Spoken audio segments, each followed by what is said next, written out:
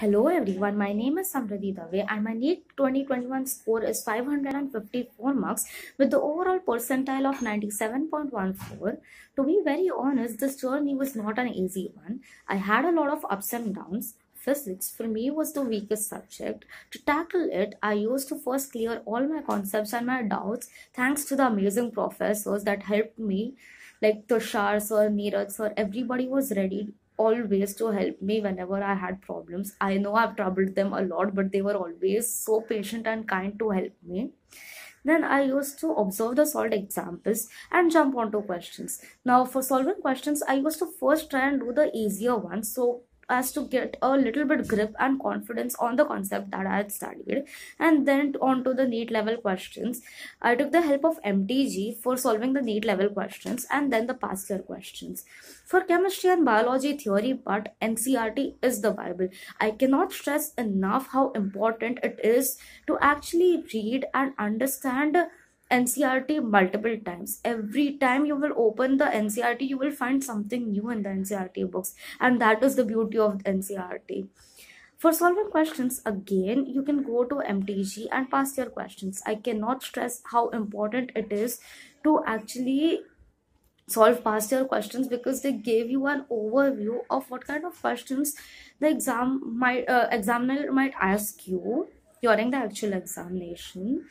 Now, since you have to manage your stress and time during the 3-hour examination, it is very important for you to have all your concepts very clear in your head, and for that multiple revisions and giving test series helps a lot.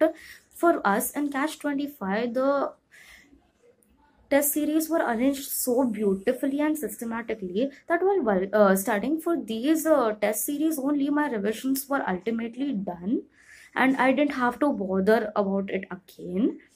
Also, like for example, we had in January and February physics and biology test series going on. In March, chemistry and physics test series going on. Our respected Pritesh sir always arranged tests for us in biology, which helped me score 342 marks out of 360 in the actual examination. I can't thank him enough for this.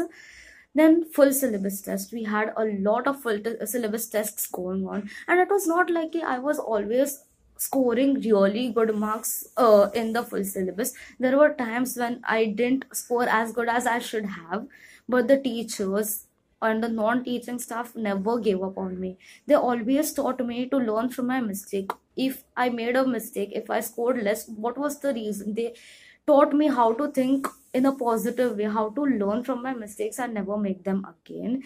They just gave me such a positive outlook. I used to get so disappointed by my marks sometimes, and these people, they taught me how to actually think positively, to learn from mistakes and grow, and that helped me score really good during my actual NEET paper. Because in the actual 2021 paper, the physics happened to be a little bit more difficult than it was supposed to, like what we had expected it to be.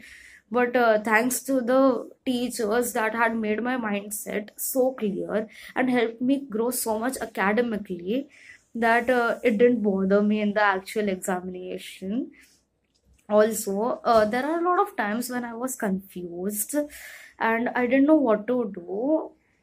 I just happened to get in Nirav sir's cabin, and then he knew all the solutions to my problems. And once I was out of the cabin, I clearly knew what I had to do.